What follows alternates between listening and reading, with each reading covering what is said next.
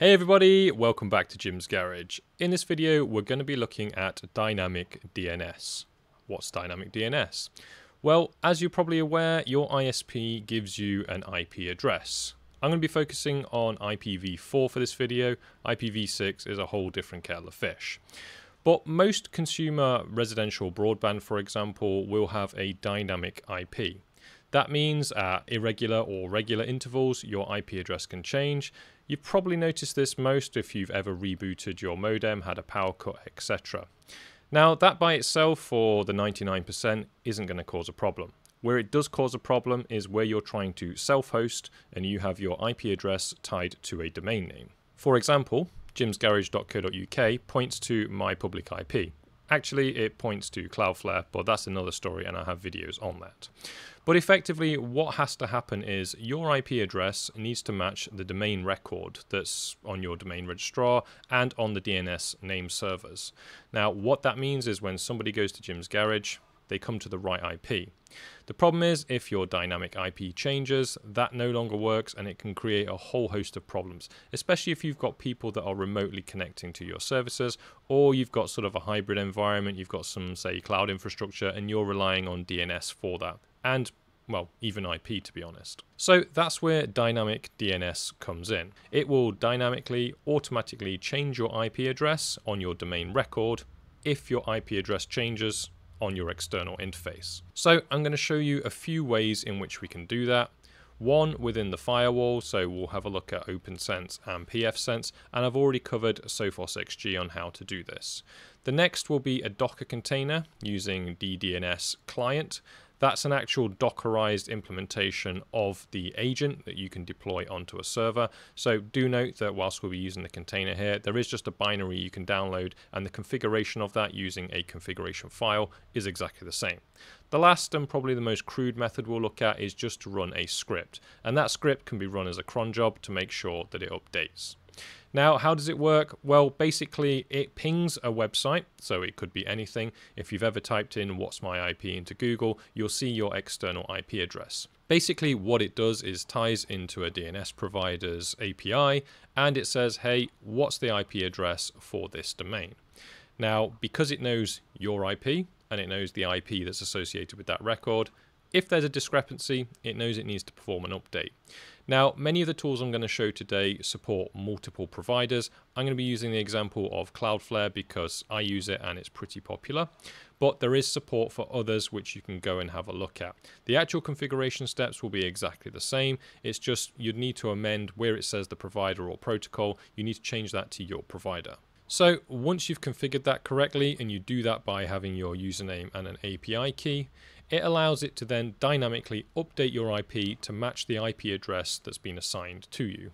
That typically happens within sort of a 5-minute interval, and it might take a few more minutes for that to propagate across the web, but I've been using this for a number of years now, and it's helped me no end because I've had a dynamic IP for years. So let's stop waffling now and let's jump into the configuration. We'll start with the firewalls first. So over on my OPNSense box, don't worry, more pfSense coming soon.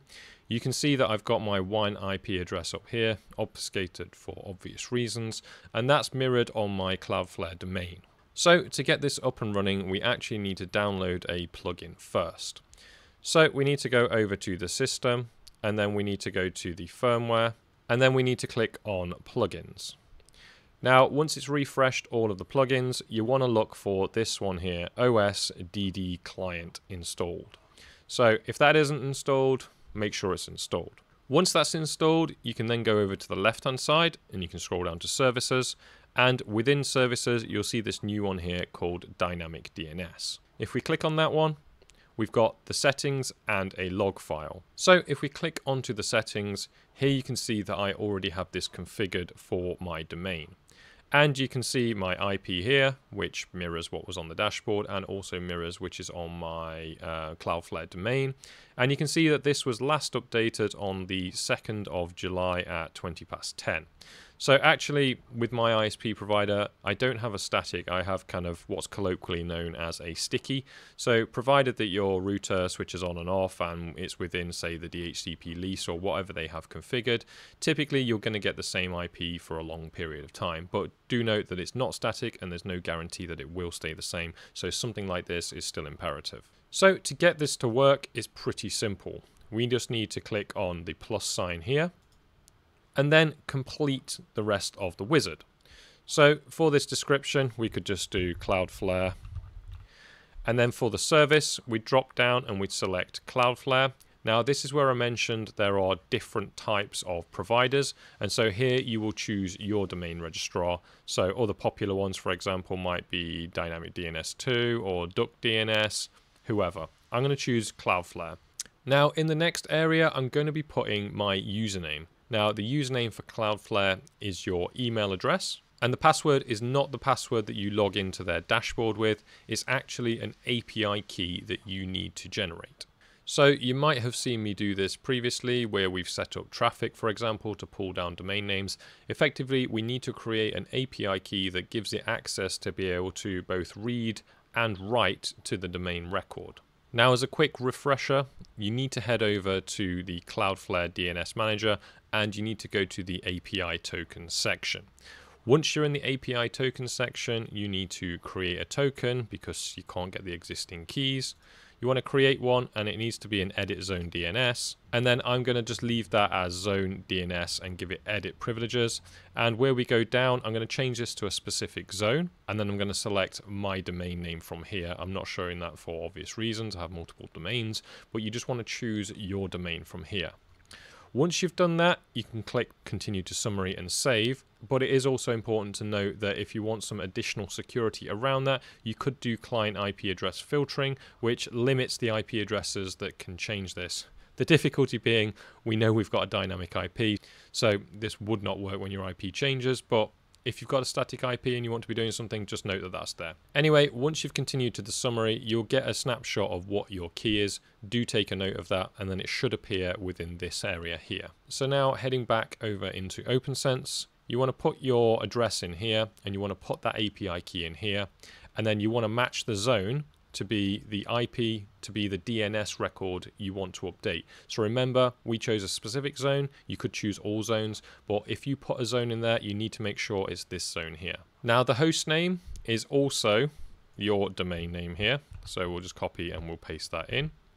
Now the checking of the IP method, there are third parties that we can use, but we're not going to use that. We're actually going to use our WAN interface. Now, that's because the router obviously knows what IP address you've been assigned. So we're going to monitor an interface, and you can probably guess that the interface we're going to monitor is actually the WAN. And it can do force SSL if you want to do those checks. But once you're ready, you just need to hit save. Once you've hit save, you should get a record that pops up like this. And if your current IP address and your DNS record are accurate, it shouldn't do an update. If they are different, and I'll do a test at the end whereby I manually change it to something daft and then get it to update and witness that change, you should see that update. So if you actually go into the general settings here, you'll see that we have to enable this. We can see that the interval is set to 5 minutes. So that should be all that you need now to have dynamic DNS set up within OPNSense. And I'm not going to show Sophos XG because I've already done that in the past, but please do go and refer to that video where I've shown it previously. Now, let's move on to pfSense, where it's pretty much exactly the same configuration. Now, thankfully, the pfSense dynamic DNS installation process is a little bit simpler. That's because dynamic DNS is already available. So if we go into services, you'll see on here that we've got dynamic DNS. And thankfully, it's pretty much rinse repeat from OPNSense. So we want to hit add. And then we're going to need to basically add all of the credentials we've done previously, and we're going to do in the future. So the service type, we're going to drop down and we're going to choose Cloudflare for this instance. Thankfully, the interface to monitor is already pre-populated to the WAN, but you can obviously change that if you wanted to. The host name here, you're going to put in your FQDN, so your domain name, and you'll put it in here as well. Now remember, you can add multiple domains to different host names. We're not going to enable the proxy for this. It's default disabled, but you can enable that if you want to. That will basically ping the API and then turn on the proxy for you, a bit like when you go into the Cloudflare dashboard and you enable or disable the proxy. Sometimes the proxy is good, it will hide your IP, but some services do actually need to have your actual IP, and some services aren't allowed to use the proxy, so things like Plex and media, basically anything that's heavy media usage. In here, you're going to need to put in your username, which for Cloudflare is your email address. I'm not sure why it says username is required for all except Cloudflare. Enter email. Maybe it's because it doesn't need a username, it needs an email. But regardless, you have to put your email in there. Your password, now that's your API key, not the password that you log into the website with. Once you put that in, we want to put a time to live, so you can put 1 again for 1 minute and give it a description if you want. Then all you've got to do is hit save, and then that will show on the providers for the DNS. So let's now hop over and get this running up in Docker. So over on my Docker host, I'm using the convenient DD client, which is what I mentioned earlier, and the good guys at Linux Server have containerized this for us. And at the moment, it's proactively maintained, so good stuff. Anyway, to get this up and running, it's pretty straightforward. We need to go through 2 files. The first is just deploying the container, which is what you can see on screen here. We're pulling down DD client latest version. We're setting some environment variables, basically just running this as the non-root user, and we're just setting the time zone to where I'm based. The important bit really here is just this volume section, because the way this container works is as it's deployed, it requires a configuration file and it will dynamically load that on first boot. So if we hop over into the configuration file, here you can see a bare bones configuration file that should get this up and running. Now, as I mentioned, there's a ton more providers for this, so do go and check out their documentation if you're not using Cloudflare. There's something like 30 to 40 different providers, and there's probably a load of help you can get anyway to make this work, even if it's not officially supported, and you can submit a Git request to get new ones added. So let's have a quick look through. So notice the warning at the top. That's set to 600. In my firewall using Dynamic DNS, I've got it set to 300, but they recommend 600. And the reason is just so when you're spamming that IP address, you do it too many times, they're going to ban you. So setting it to 10 minutes is pretty reasonable. We've set SSL to yes, so it's going to use an SSL check when it checks the website. More on that in a minute. We've said that the challenge method is going to be using a website, so you'll see that down here, this checkip.dynamicdns.org. So what's exactly happening here is that we are using this IP address, so if you put this into your browser, when it loads, it will show you your current IP address. You'll notice when you go to that website, it will have current IP address here. So I'm just skipping that by using this web skip command. I don't actually think that's required. I think it's intelligent enough to see the entire string that's returned and find the IP address within it, but there's no harm in putting that in. So you can use different providers if you want to go and do that, but I'm just using Dynamic DNS because it's what I've used for years and it seems to always work reliably. But do note you can change that to whatever you want. Next, we get onto the actual configuration for Cloudflare itself, and this should look very familiar to what we've just been doing in the firewall settings. So we've got the protocol and we set it to Cloudflare. We've got the zone, so here, example.com, you change that to whatever your DNS is, so jimsgarage.co.uk. Time to live, I've just set to 1, which I think is either default automatic or 1 minute. Either way, it's very small, so this should update at the quickest time available. Next, we want the login, so it's going to require your email address, which is what we use to log into the dashboard and what I'd previously used in the firewall setup. And then again, we're going to need that password for our API token.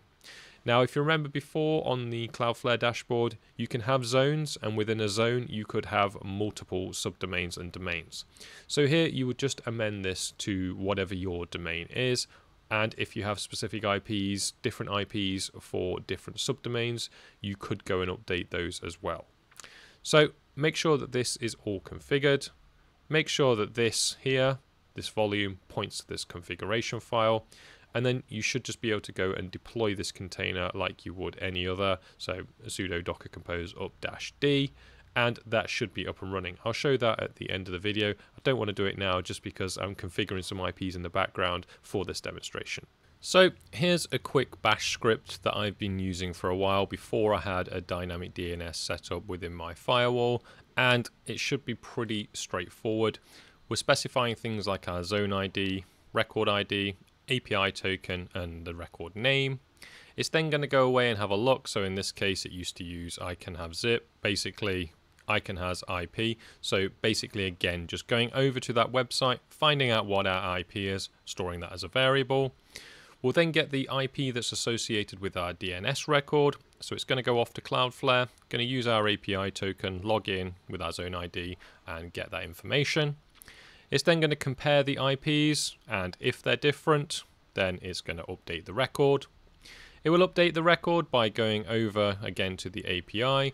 It will then log in with our credentials, and it'll update the IP address on the DNS record with our new external IP. It will then spit out some details as to whether it was updated, whether it failed, or whether it was ultimately successful, and whether no update was needed. So feel free to use this. I'll add it to my GitHub. However, there is a more supported, probably a better script than this, and I'll show that now just over on GitHub.